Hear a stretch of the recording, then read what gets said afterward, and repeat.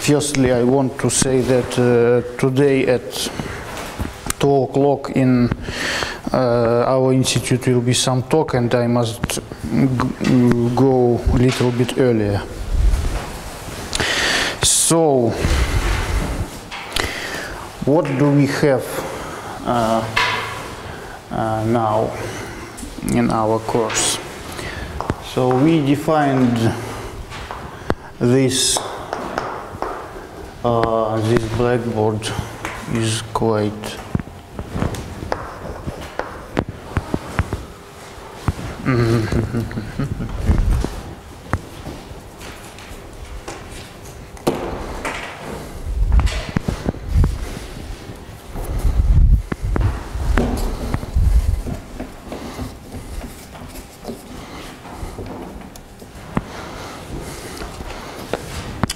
we defined this tensor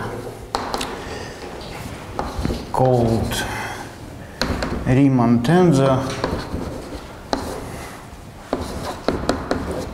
Just to remind all these notations shortly.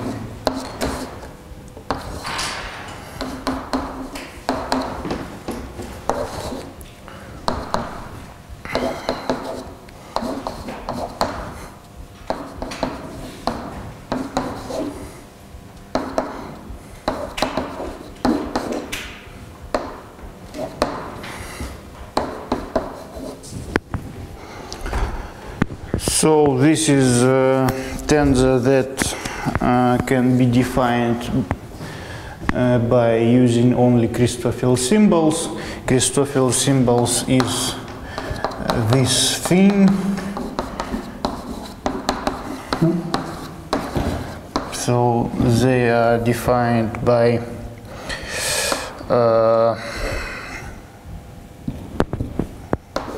JL over X K plus dg KL over X no, J minus dg IJ over the X. Wait a minute. L is summation. Yes, not I. J, K. K over L. Yes. So the main object that you want to find in Riemannian geometry or in general relativity is a metric. Metric is a generalization of a scalar product. So you consider some high-dimensional manifold in Riemannian geometry, and you want to define some metric on it. It means that you should have scalar product at any tangent space on your manifold, and with some prescribed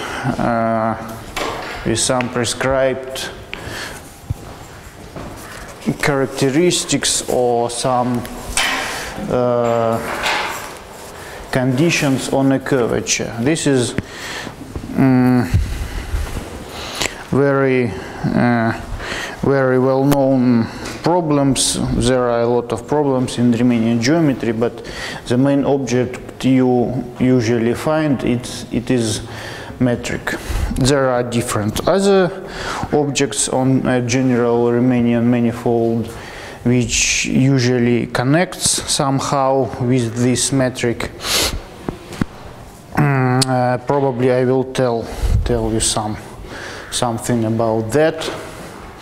But in our case, our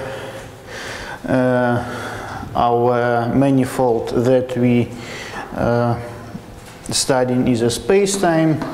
So locally, at least locally, this is R4. Actually, it is with time coordinate and 3 space coordinates, and actually this scalar product should have form well, its matrix should be this one, yes. So what this minus means, it means that, for example, if you write your metric in this form, it will look like that.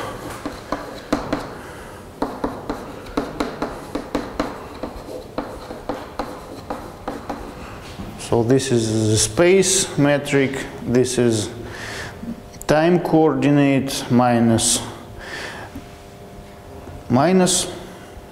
and c is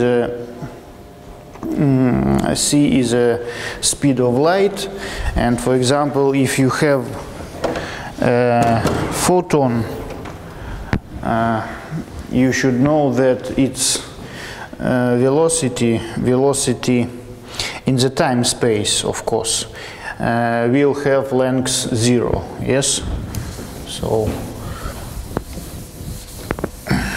the velocity of a photon is equal to the speed of light, and so you see, if you will divide this element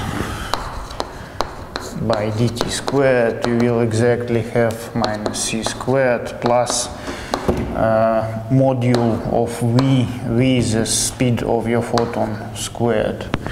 Yes, and exactly, if this is 0, then you have a photon.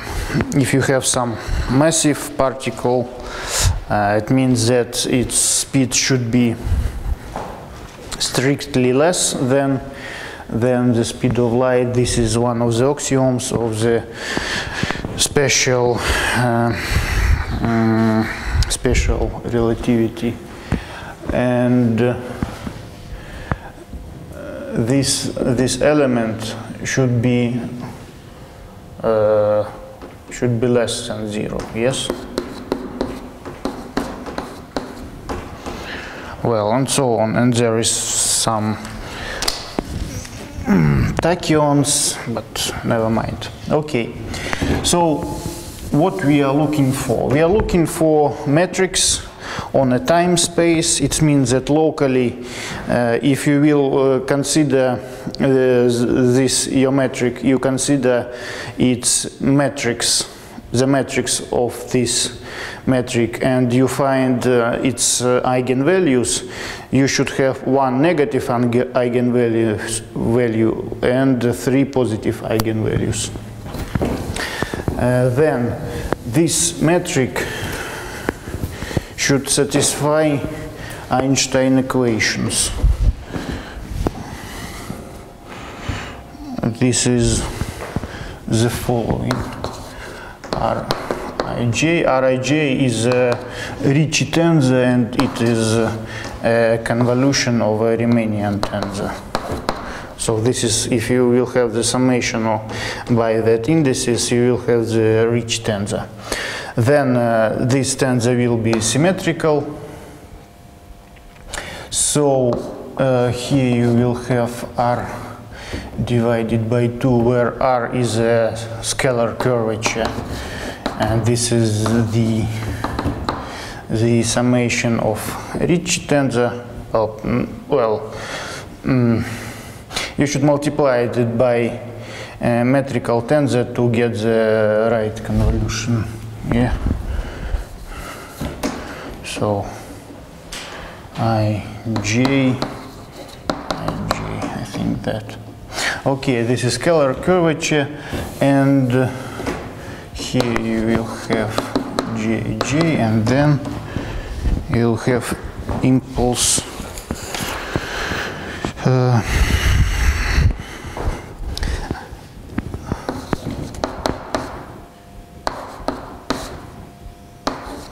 energy impulse tensor Tik. This is constant is very small, as you can see, because of here this C. So basically it means that the gravity is much weaker than electrodynamics. This Yes, this is exactly the Einstein equations. Einstein.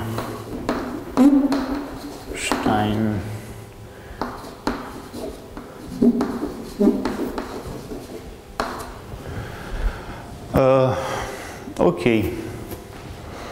So the main task is to find this metric which satisfies these equations.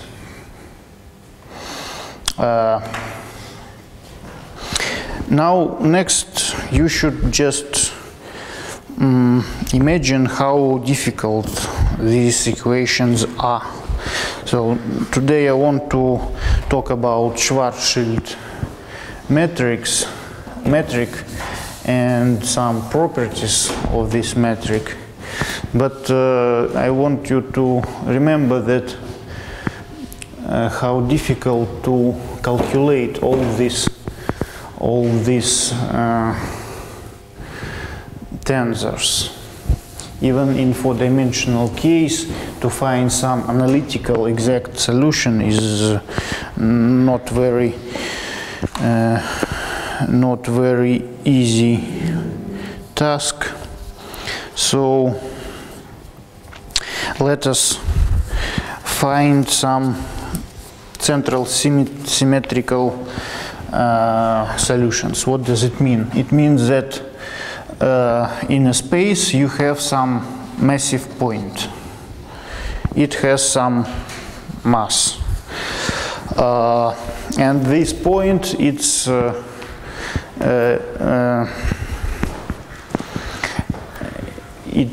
generates some perturbation of the geometry of your space. So, for example, sun. Yes, you have a sun. This is very massive body, and it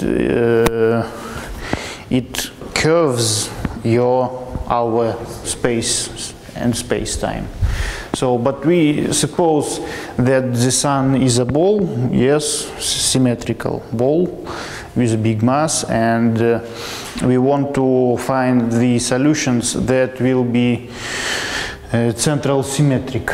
Yes, so if you will rotate, this metric won't change. Yes, so what does it mean?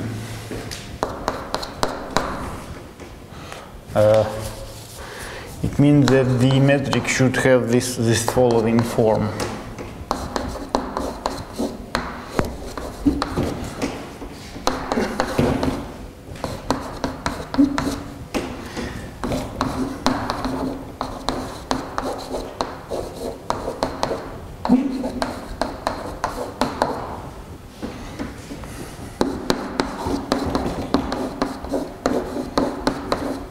So t, as always, is time.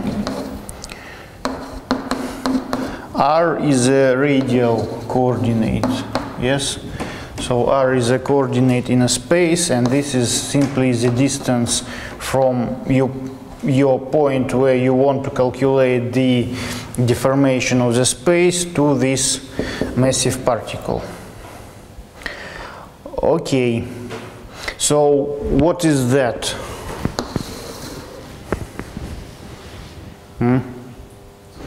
What is that? You see, this is two-dimensional metric, yes? On what this metric is defined?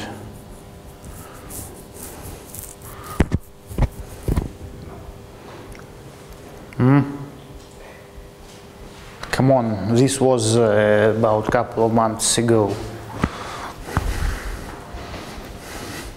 In the some of the first lectures.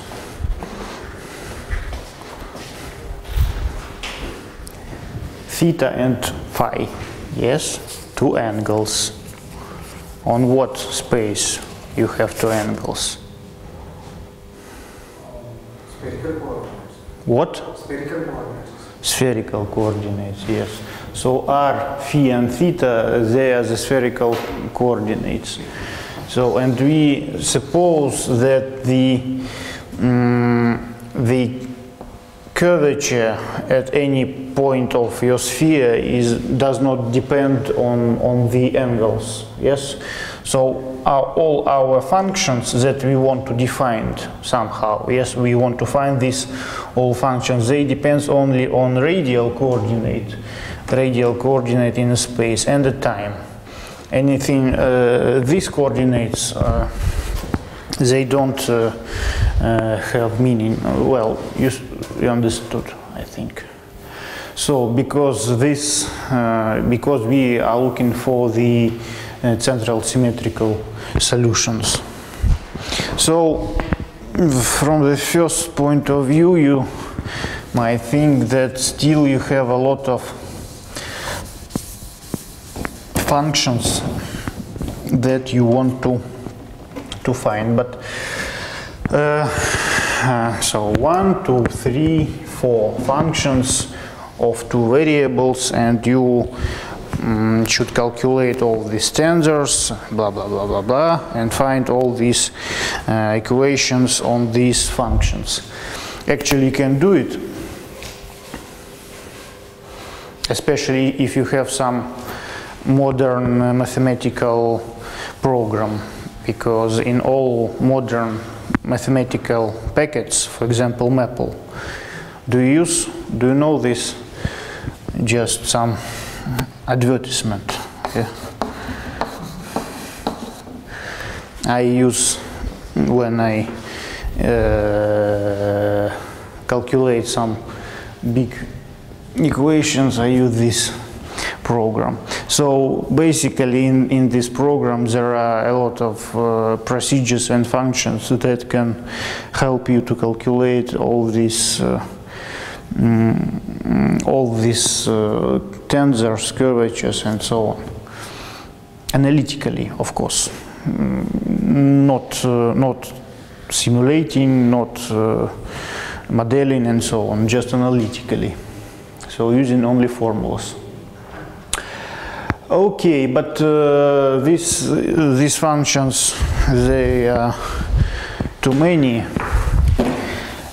and we will suppose firstly that this function is 0. Why we can do this? This is very simple question. If you know what is the surfaces of the second order, do you know what is, for example, hyperbolic paraboloid? Yes, yes. So, for example, if you have equation z equals to x squared minus y squared, yes, this is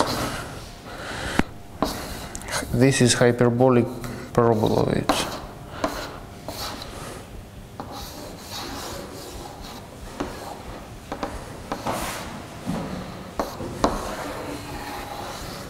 And it looks like a saddle.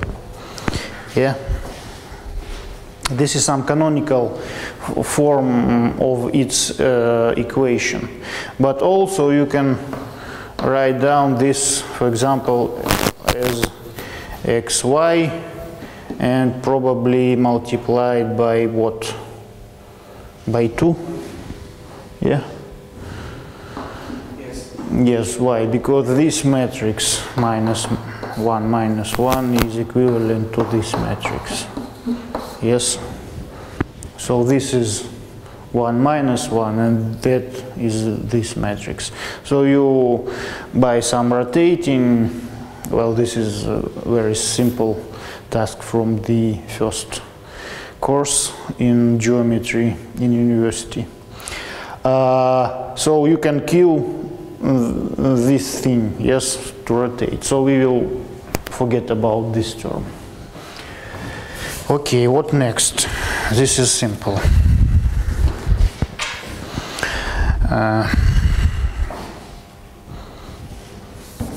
So, of course, it's not absolutely the same, because we have different scalar products at any point. Yes, and at any space, tangent space, you have different scalar products, and you should do that.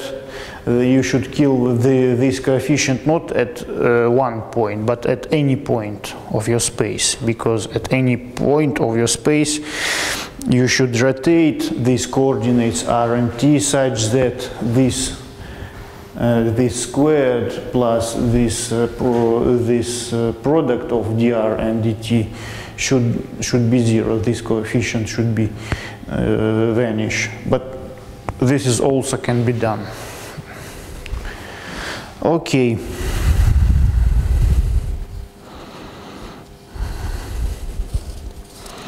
Okay, what else? Also, we want to make some condition on this function.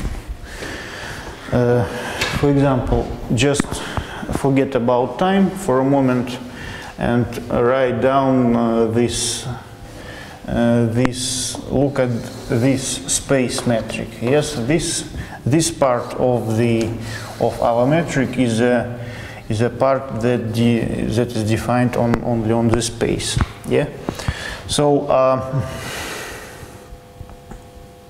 I will remind you how does.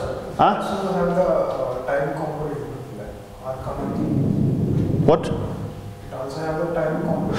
You mean yes, but imagine that, for example, that you have not four-dimensional time space, but you have a three-dimensional space, and the metric on it depends on the time. So you have some evolving family of metrics. So just for a second, how does usually metric on a three-dimensional Euclidean space looks like if you consider these spherical coordinates? This is something that sits here, and this is the metric that depends on two-dimensional sphere. Yeah, exactly that is written down here. So what you should write here to get the flat metric on R3? What function of R?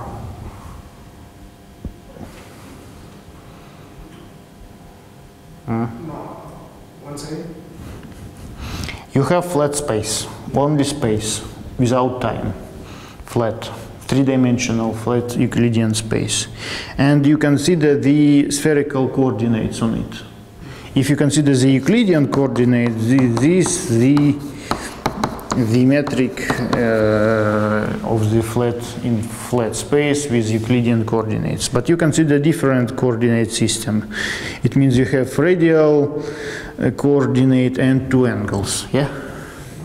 So basically you split your three-dimensional system by the family of spheres. Yes. So you have some center of your coordinate system and the family of spheres. Yes. So at every sphere you have standard spherical metric.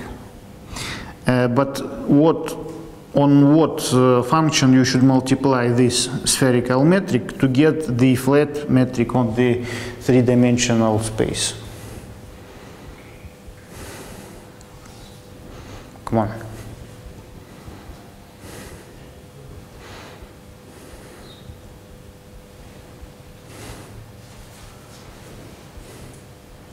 What function of R you should write here? This is very important too, because what? No. This will, you should multiply this metric on two-dimensional sphere, that one, by some function, depends only on R. What should be this function such that all this metric will be the flat metric on R3.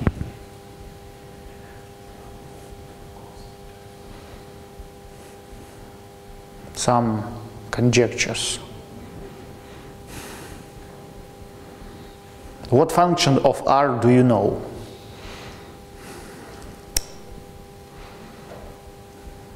Spherical coordinate system. What? Spherical coordinate. Spherical coordinate system. What functions do you know? So R cos theta or sin theta will be What? R cos theta. R cos theta? No, no, not without these angles. So remember this. This is important. So this will be R2. I think I explained it in one of the lectures because it is important. For example, you have two coordinates, R and angle, for example, theta. If you will define this metric will be metric on R2. It means that you have a radial coordinate and angle coordinate. And what this R means? It means that the length of the circle with radius R equals exactly to 2 pi R. Yes? When you integrate, for example, it means what? If you fix some R, yes, you fix it, and you want to calculate the length of this circle. It means that you should integrate this. This is exactly the metric, so it is exactly the elementary как это называется-то? Elementary length of a curve. Yes, so to calculate the length of the curve, you should integrate the square root of this, because this is exactly the square of the module of a speed, of a velocity of the curve. So you integrate r d theta squared, this squared, from 0 to 2 pi. So exactly you fixed this radius and you integrate this element, length element, for the whole angle from 0 to 2 pi, and you will exactly have r 2 pi. Yes? So dr is 0 because r is fixed, and you will have this exactly the length of a circle. But if you will write down, for example, sine, it means that the length of a circle for non-zero r will be less than 2 pi r, and you will get what? You will get exactly this sphere. Yes? So you have northern pole and you have this. This is the radius, yes? And you consider these concentrical circles. And the length of the circle will be strictly less than 2 pi r. And this will be spherical geometry. Its curvature will be +1. The curvature of the plane is 0, of course. And the length of the circle, it will grow slower than in case of Euclidean geometry. And if you will put here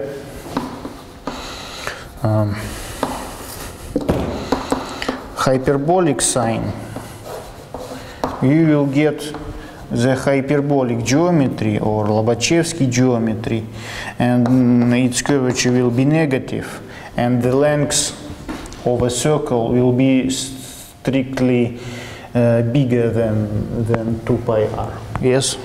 And you should also imagine that, because here in this case you have something like saddle, yes, which curvature is negative.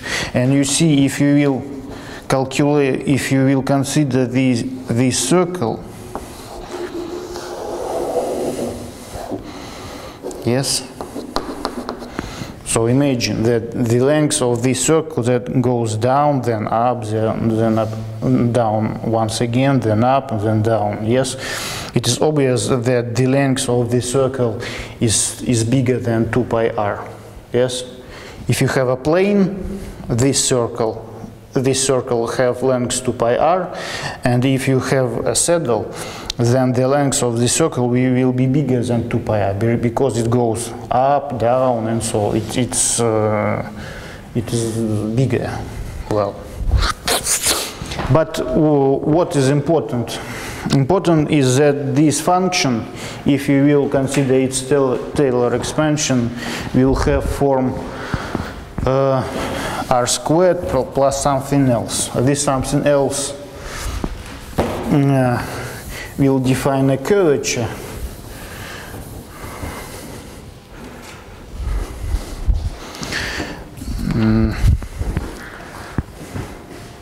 so we will just put that k is equal to r squared. It means that if we will consider this spatial part of our metric, then the length of the circle with radius r will be equals to 2 pi r. Okay, so we just put it to have some natural space metric. We want to have some geometrically reasonable, yes, metric, to not to recalculate, to renorm these lengths of the circles. So it means that the lengths, so we have, once again, we have space-time, yes, we have time coordinate and radial coordinate in space. We can put this condition on function r just to all the circles in our space. So this is, for example, this origin, yes, this r, and we draw this circle in our space with radius r, and we demand that the length of the circle should be 2 pi r. And it means that this function k should be equals to r squared. So basically,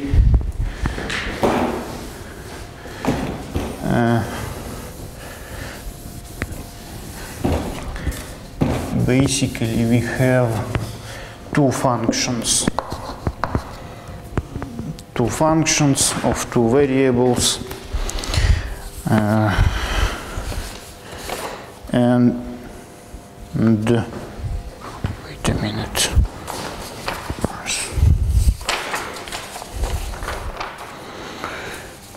And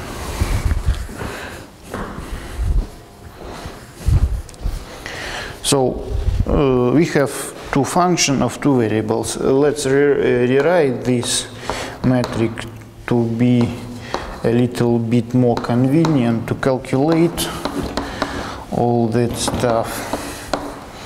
So this is metric on a sphere minus e in the power of lambda dr squared. So now we see that this part is strictly positive, yes. So I always told that there will be some interchanging of the signs, so either that or this, so never mind. So it will be always either plus, minus, minus, minus, either minus, plus, plus, plus. So what is important, that this is always positive and this is always negative, because exponent is doesn't change its signs.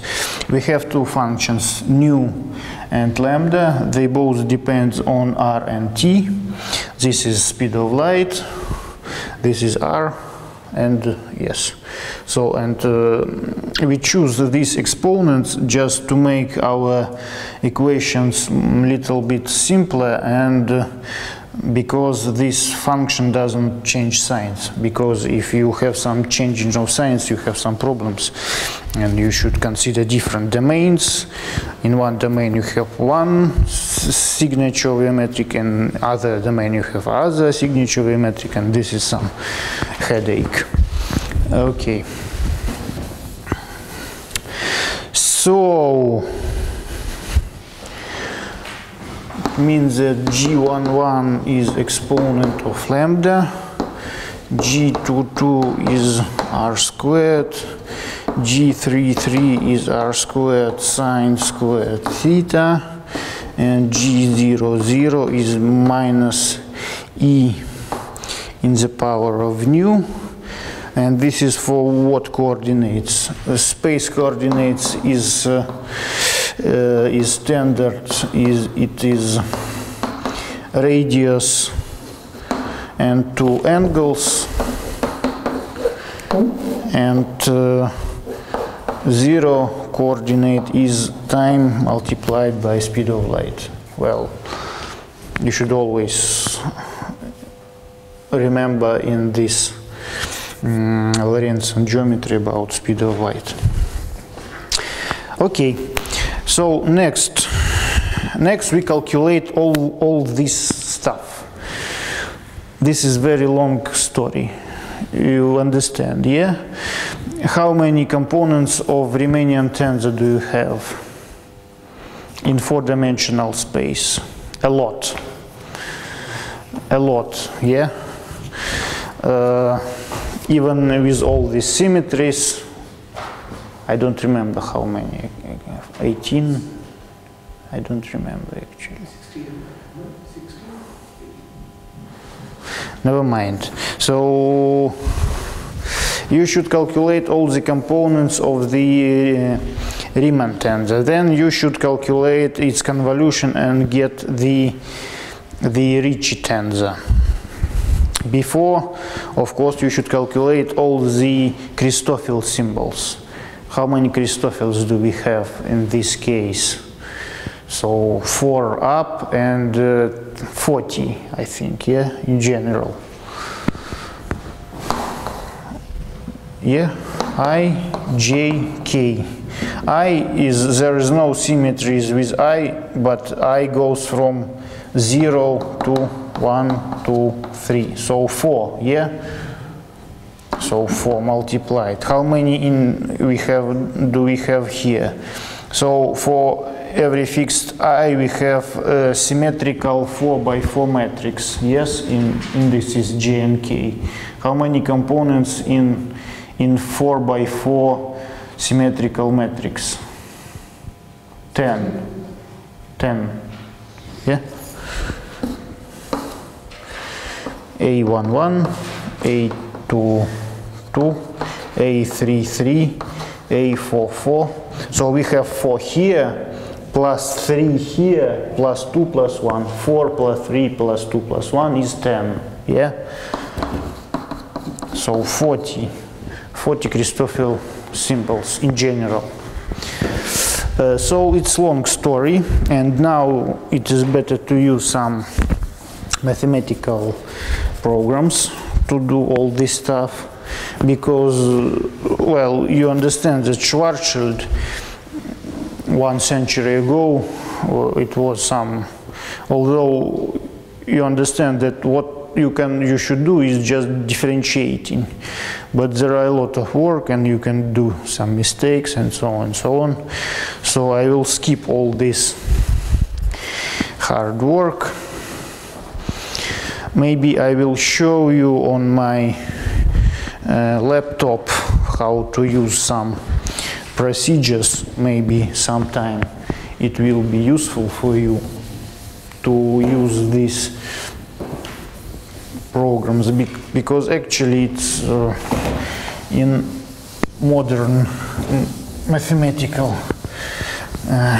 society it is absolutely unbelievable that someone will calculate all these equations by hands. Okay, so I'll write down only the Christoffel symbols. So as usual, dot is the derivative along the dot is derivative along this time multiplied by speed of light, and prime is derivative along the radial coordinate.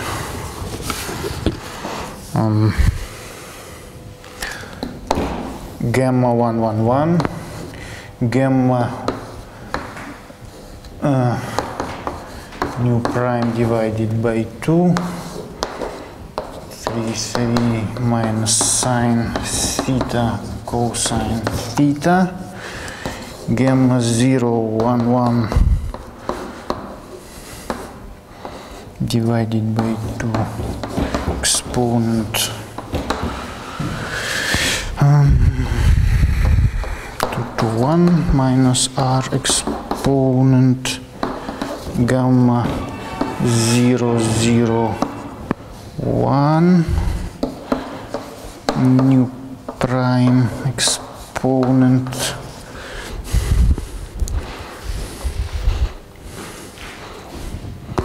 gamma 1, 2, 2 and gamma 1, 3, 3. Of course they are equal because this second and the third coordinates they are essentially equal on the sphere. Two angles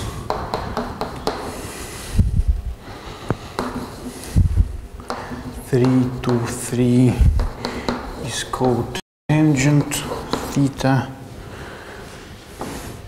Gamma 0, 0, 0 is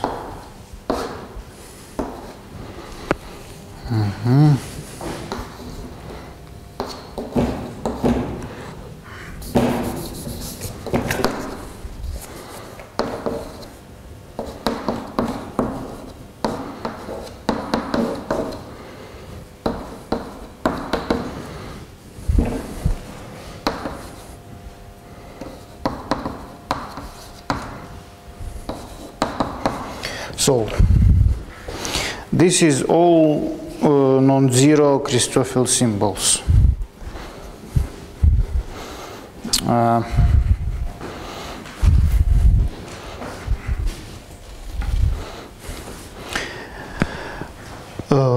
So you imagine how long.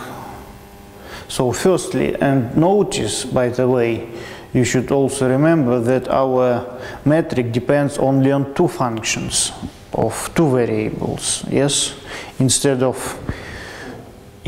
4 functions, and 4 only in the case when you have diagonal metric, yes, when some out of diagonal components are 0.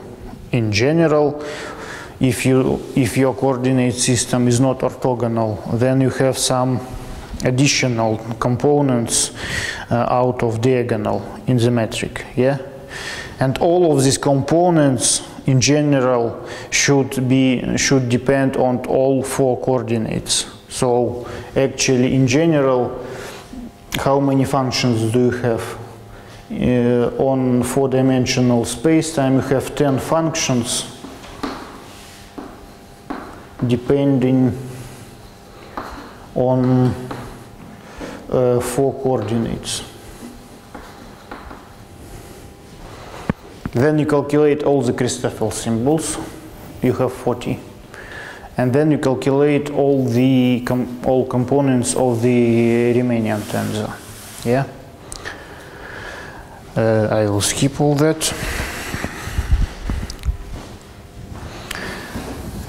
And eventually you will get the Einstein equations.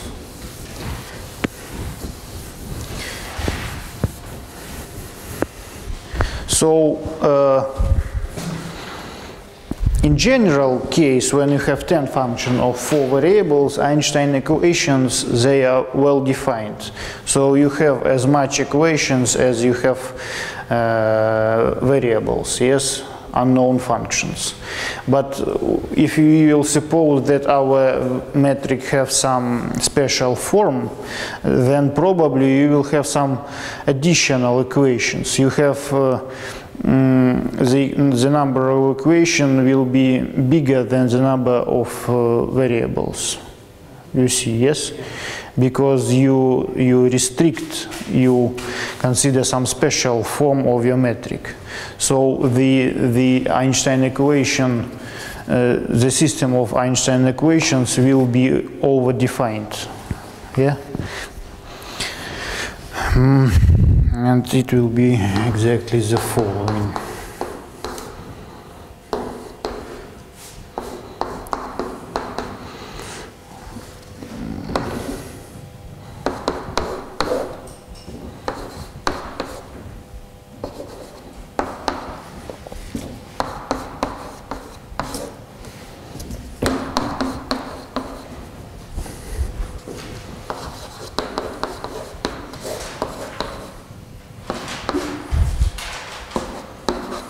The same is to when 3, 3.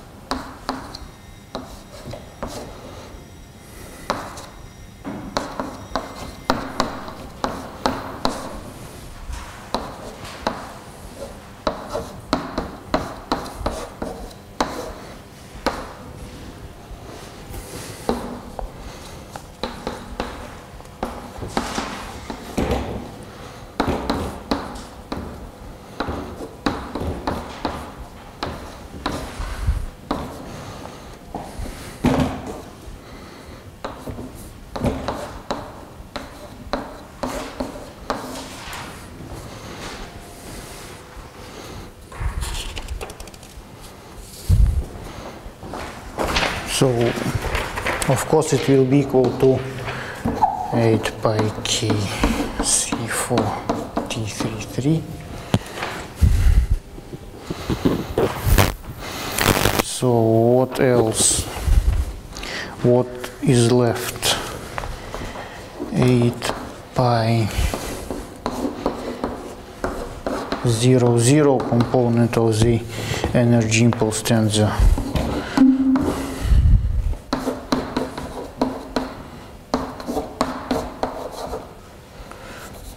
Lambda prime divided by r minus 1 over the r squared. And so already we see that we have 3 equations. Yes, for example, if we know this energy impulse tensor, we know how what electromagnetic field is in our space. We want to find the gravity of our space, and we already have 3 equations on 2 functions of 2 variables. Yes, this is lambda and nu. This is but what is very good is that this now it's on in the vacuum. Okay. Oh, but already you can see that this system is over-defined. Yes, because already we have 3 at least equations on 2 functions of 2 variables. The last one is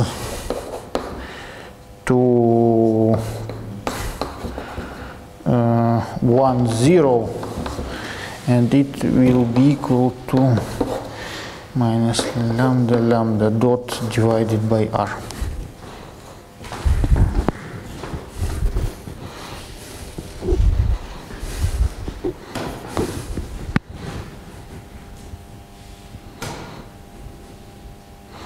Okay.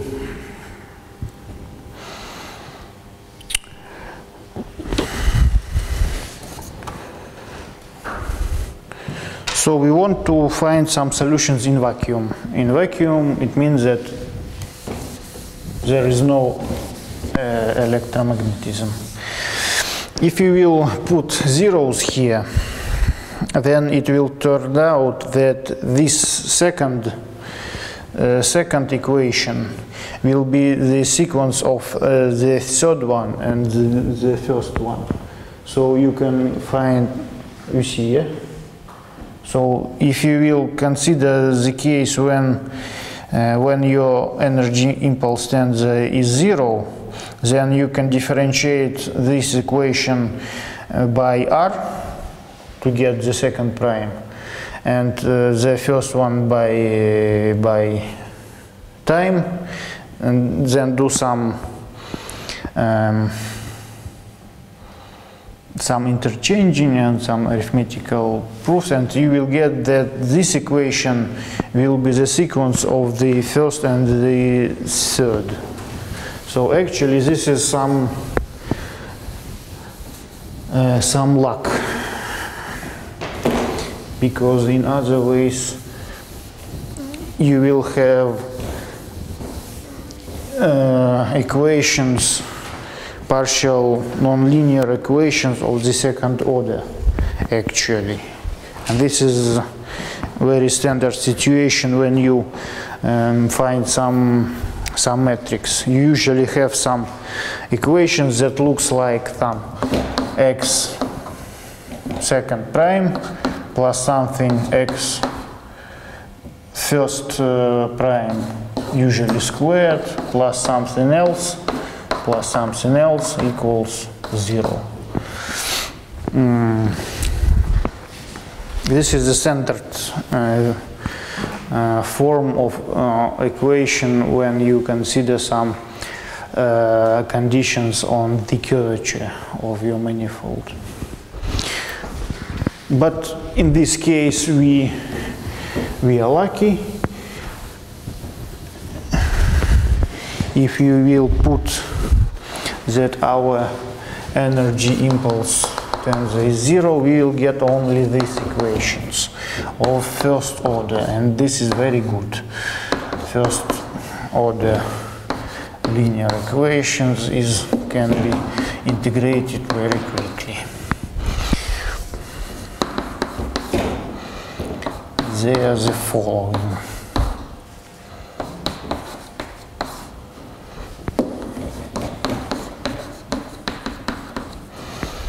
And the last one, it when the 0, 1 component of energy impulse tensor is 0 is that. So we have three equations on two variables, nu and lambda, and you can integrate it very fast. Firstly, you notice that lambda does not depend on the time, yeah? Second, you sum first and the second equations, and you get that nu prime plus lambda prime is 0.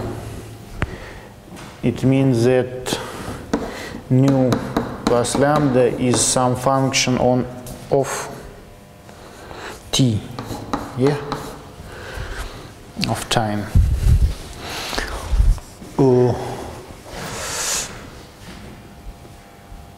Yes, of time. We will consider that this function is 0. Why can we do this? We can do this because we have some freedom when we can interchange r and t coordinates. So we can consider this another coordinate. R is some function of r and t. T prime is some function of r and t. And using the freedom of this interchanging of our coordinates, we can put this condition, we can consider this condition on this function f. Okay. Actually, it is enough to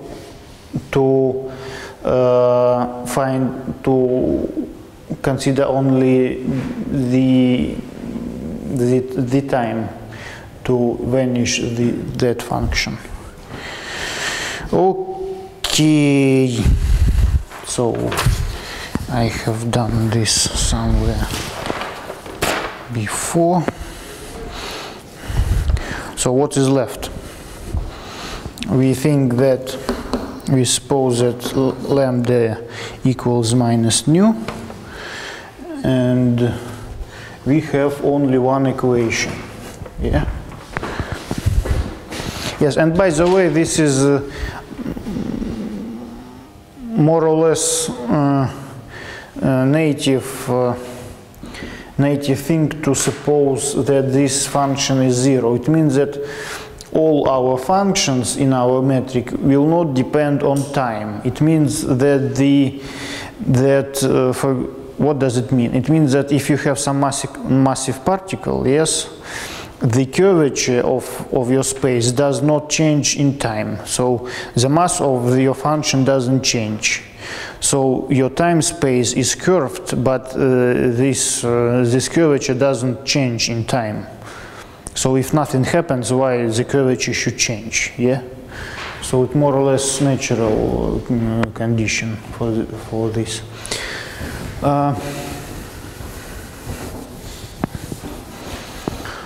Okay.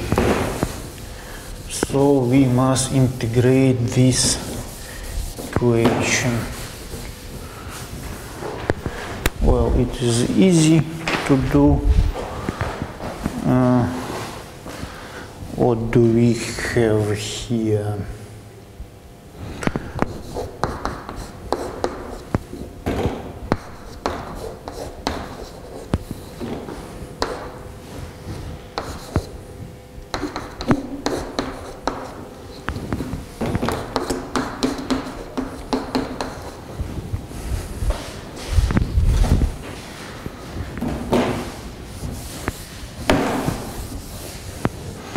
So of course we want to divide the coordinates. What should we do?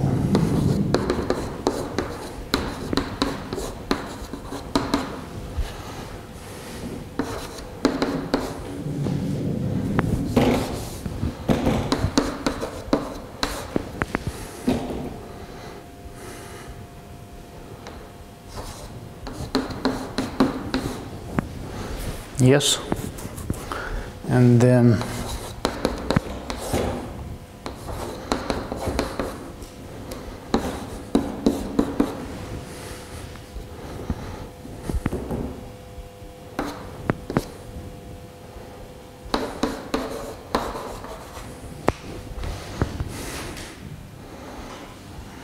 yes, I think it's correct. Then we integrate. And we get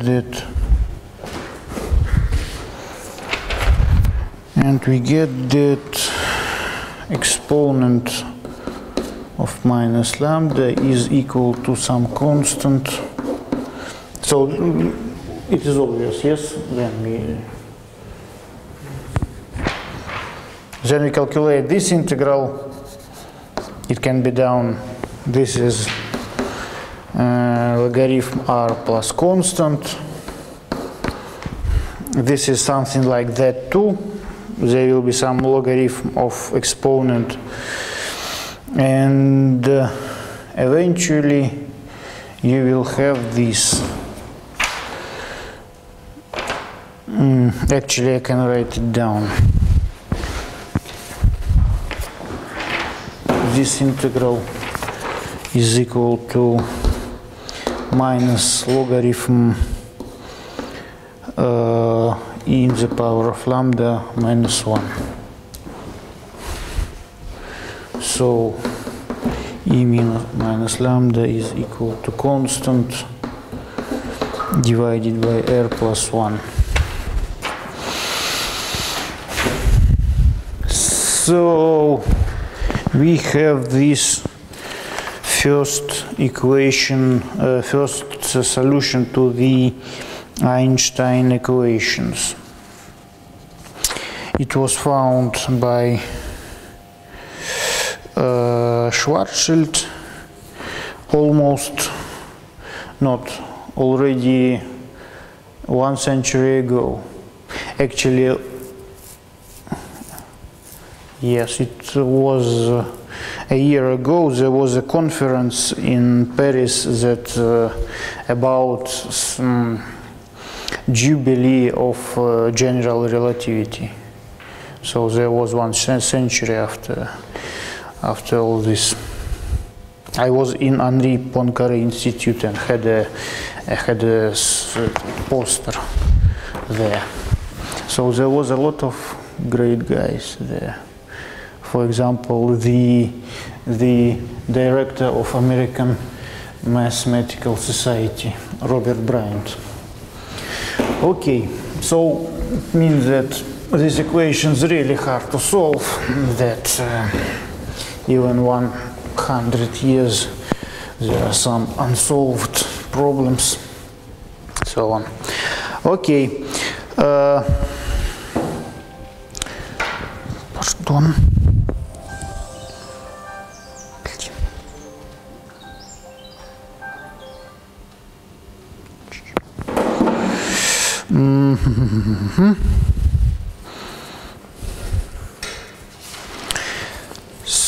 So, firstly, we want to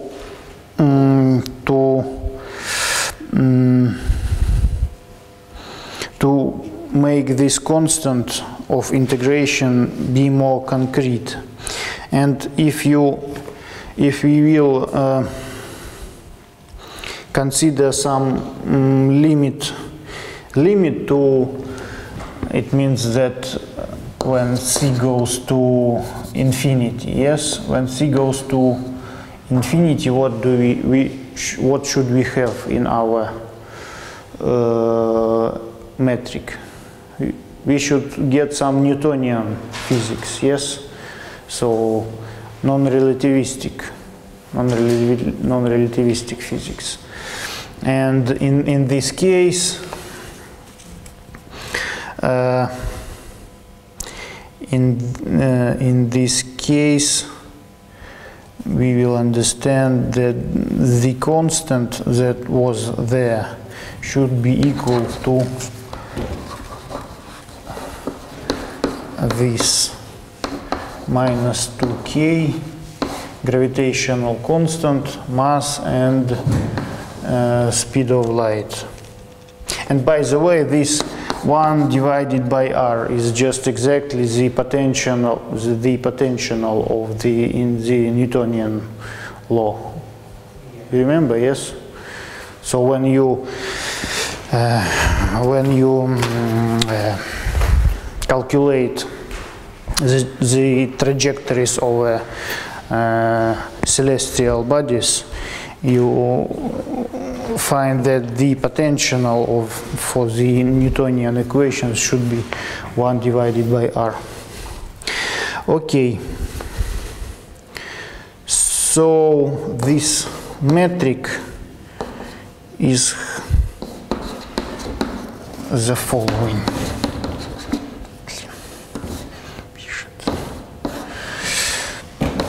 dt squared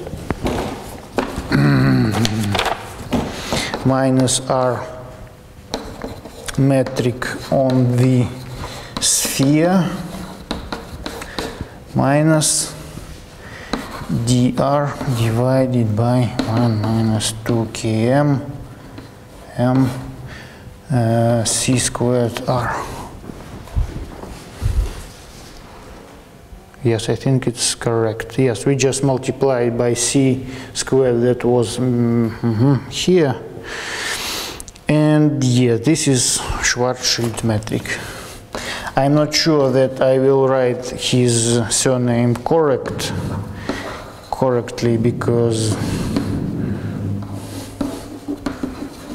something like that. Schwarzschild. Yes? You have S, C, H, Z and all the combinations. You know this Friedrich Nietzsche. Friedrich Nietzsche. Do you know this guy? He was a philosopher. Well, I think there are about 5 letters in his surname. T, Z, C, H. Somewhere here you should put S. I don't know where exactly. Okay. But Schwarzschild is well known, so it was first solution for this equation. It does not depend on time, and actually Einstein, as I understand, thinks that this is true, that our universe doesn't change. But there you probably know this Hawking, yes, theorem that there was a Big Bang, and actually the geometry of our universe changes. It is enlarged. It became bigger and bigger.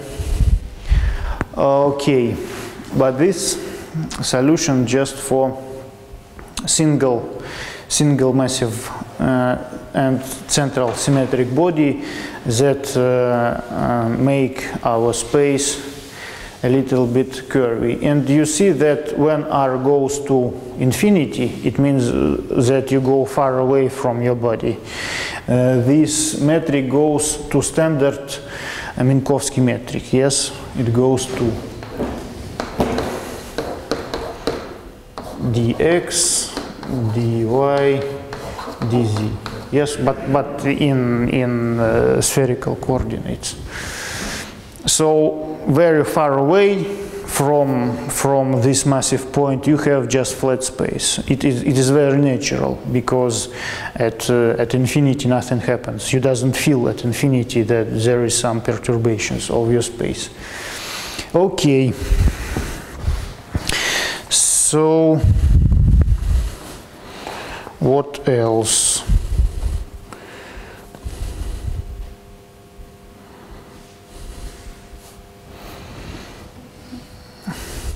Yes.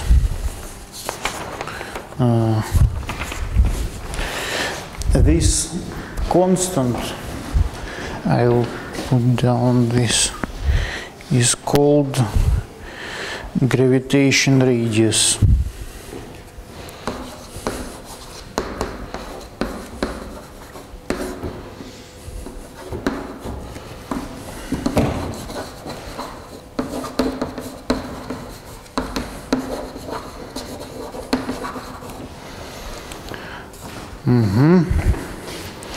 And this radius, you can see it is really small, yeah?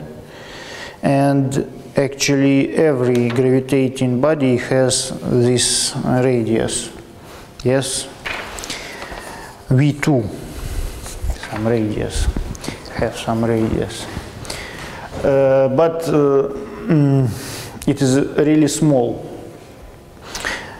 And what does happen when you have a ball and it is mass so big that the radius of a ball as its physical radius, yes, became smaller than the gravitation radius? What do you have?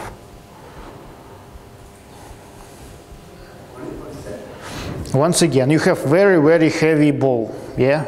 It curves your space a lot. yes, because it have very big mass, so big that the radius of a ball, yes, as a body, became smaller than its gravitation radius. What do you have here? Black hole. Black hole. So if your gravitation radius is bigger than the radius of your body, yes, as a physical, so you have some ball in a space, empty space, and it is so heavy that its gravitation radius is bigger than its radius as a body, then this is a black hole.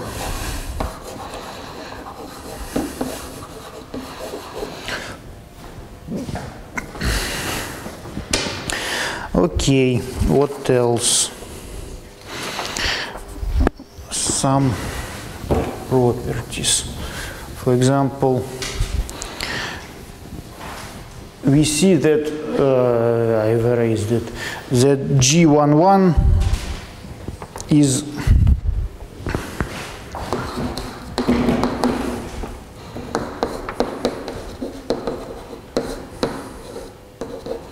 strictly bigger than 1, yeah?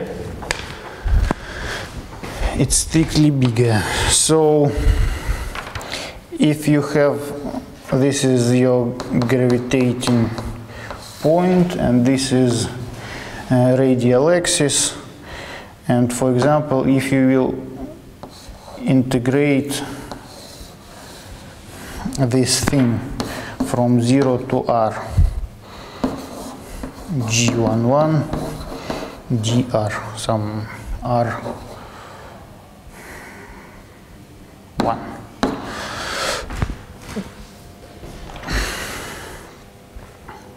So having this estimate, what will it be? It will be bigger than r1, yeah? So the actual length between this gravitating point and this point in coordinates, this distance equals to r1, yes? So the coordinate of the system is r1, but the distance should be calculated by using this formula, yeah?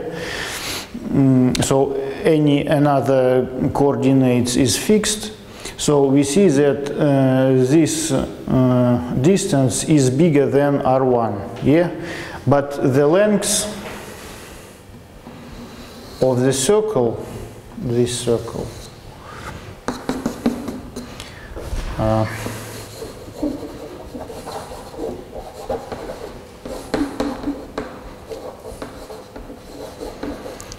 is strictly equal to 2 pi r1. This is because our function k was strictly equal to r1.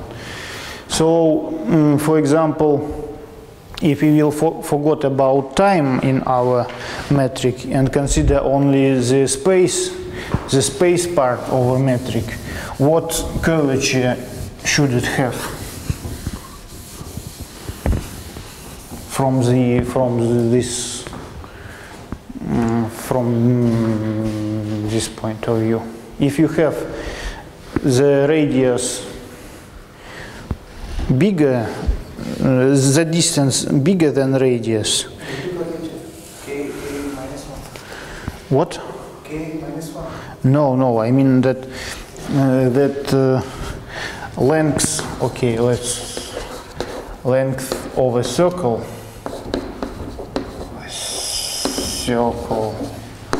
and radius of a circle.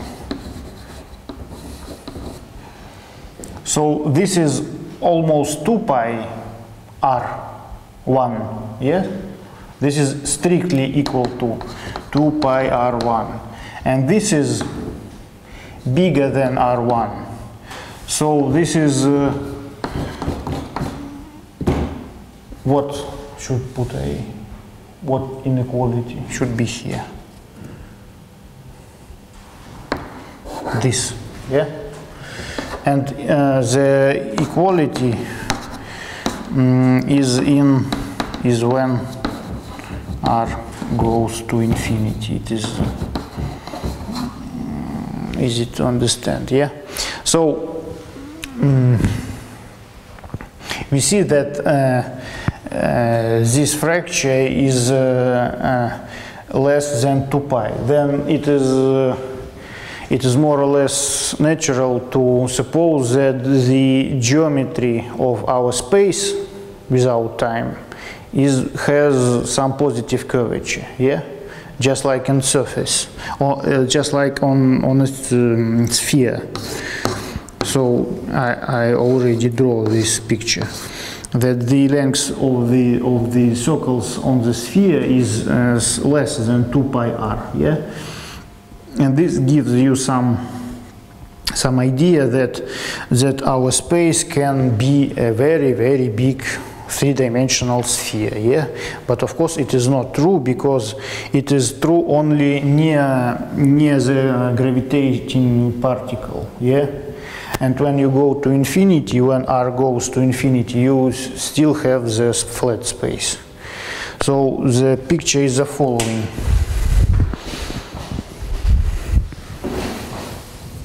Near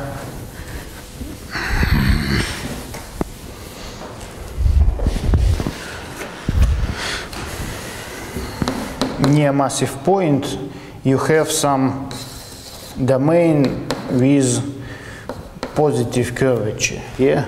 But when you go to infinity, the curvature begins more and more equals to 0, yes? So somewhere near sun, the curvature of the space is positive. But if you go to infinity, the geometry will be flat of our space. So we can consider our universe as a flat space, yes, with some small domains with positive curvature near the stars or galactics. It depends on your interests, okay? So, okay, I want to stop. Then next time I will tell about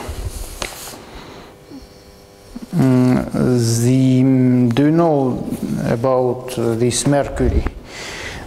There was a problem in the end of 19th century, one of the greatest problems in physics. They said that we know already everything, almost, but there is some strange situation with Mercury. Its orbit, so you have Sun, yes, and you have Mercury. So the first planet, the nearest planet near the Sun, yeah? And from the Newtonian equations, you should know that this trajectory should be ellipse, yeah? And it doesn't change. For example, from the Newtonian theory, you can get the ellipse is the same. So century after century, thousand millions years, for example, Earth should rotate on the same ellipse.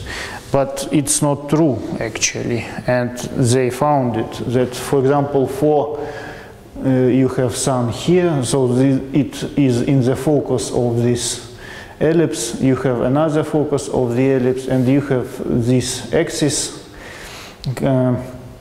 linking in this focus and that, and it was founded that this axis is rotating about 42 seconds, I think, 42 seconds for 100 years.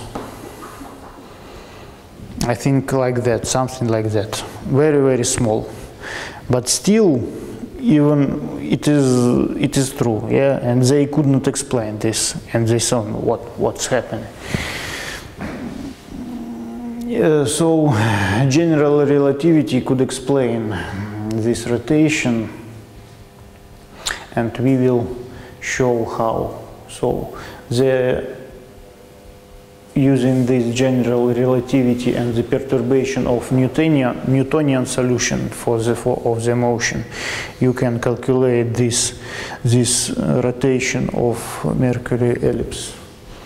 more or less. So, and there is, of course, that the light goes not as line, but it curves like slightly, and you can estimate using also the general relatively this angle. So we will talk about this later. Okay, thanks for today.